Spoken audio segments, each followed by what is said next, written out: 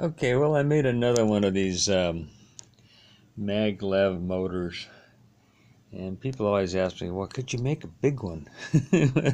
This simulates a big one.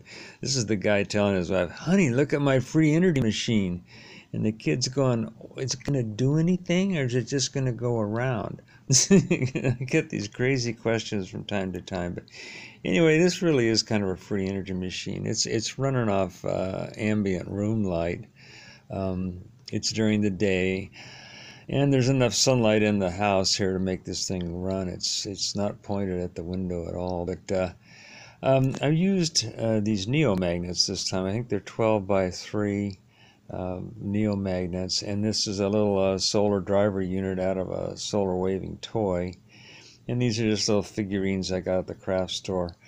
And I put this on it so people would see that I'm not blowing on it, because people go, oh, he just blows air on those things and makes them go around. But it's not. It's going around with this electromagnet.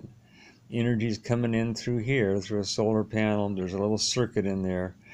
And then this rotor floats on a magnetic field in here. Let me pull it off here carefully.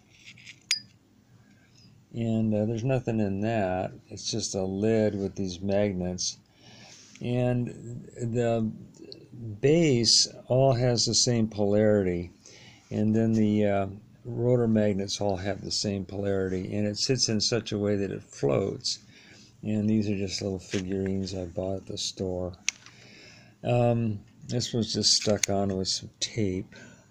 And that's that. Like I say, it's a solar driving unit, and then this is just a board with a needle put in it with crazy glue. Let me see if I can get this to go again. It's hard to get this thing back on. There it goes. Anyway, it floats. It floats in this magnetic field, and it'll go for quite a while with no driver on it at all. It is not complete levitation, but it's pretty friction free. And then, like I say, if I put this driver unit on here,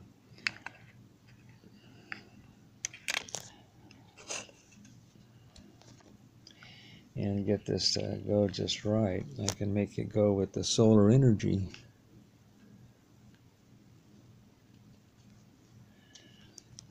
And I had a relative years ago who was a violin maker, a great uncle, and he was obsessed with perpetual motion machines, and he built these beautiful, beautiful wooden models.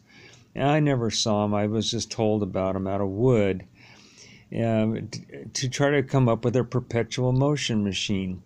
And this is kind of dedicated to him, because his house burned, and all those perpetual motion machines that he had built were lost. And I never saw a picture of them. I never saw them.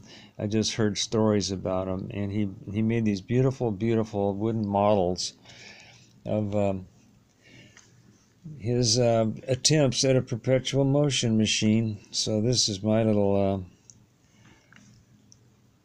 fantasy of a perpetual motion machine. Thanks for watching.